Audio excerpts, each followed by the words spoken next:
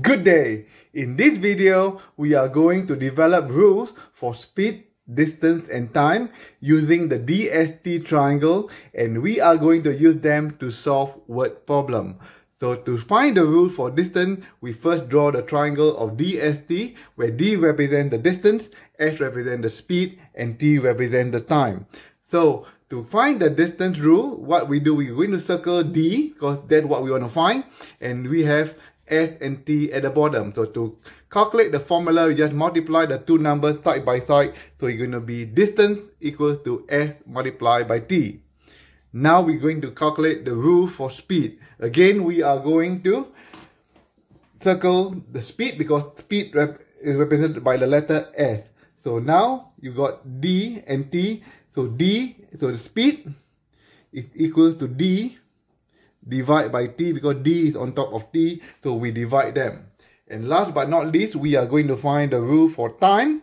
Time, we circle the T, and again D is on top of S, so the rule for time is going to T equals to D divided by S, or time equals to distance divided by speed. Without further ado, if we know this formula, we are going to do some word problems and you find it very easy. Okay, good. Now we have example 1. We are going to find the distance. How we know this? Okay, we read the question. A car travels at an average speed of 90 kilometers per hour for 5 hours. How far has it traveled? The word far means the distance. So we are going to calculate distance. So to do that, we are going to circle D.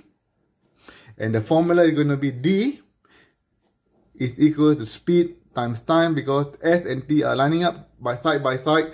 So distance is equal to speed times time. The next step we're going to do is we are going to just substitute the numbers. So from the question, the speed is 90 and the time is 5 hours, and the distance will be 90 times 5, and that will be 450 kilometers. Great. We shall do the second example now. The second example is we are going to find the speed. So let's read the question. An airplane travels 8,900 kilometers in 10 hours. How fast does it travel? The word fast will indicate they want to find the speed. Okay, so again, you need to find speed. So to find speed, you just need to circle the speed. And this time, you have D and over T. D is on top of T. So the formula is going speed equal to distance divided by time. So the next step, you're going to substitute the numbers. So you're going to find the distance. The distance is 8,900 kilometers and the time is 10 hours. So you calculate them, you cancel the zero. The answer is 890 kilometers per hour. Okay, now we're going to the last one.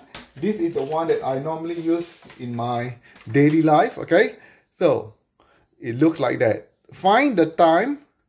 I am traveling at an average speed of 90 kilometers per hour. And the distance to my destination is 60 kilometers. How long would it take to reach my destination?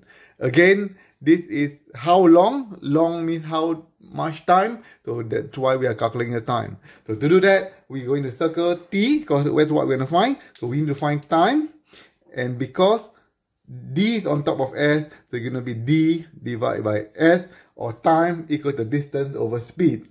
To get the answer, you substitute the value. The distance is going to be, distance is 60 kilometers and the speed is 90 kilometers, and the answer is going to be 2/3 hours.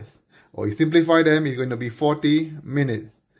So this is the quick way to learn how to do speed, distance and time word problem by using the triangular formula of DST. Hope you learned something today, and I'll see you soon. Cheers.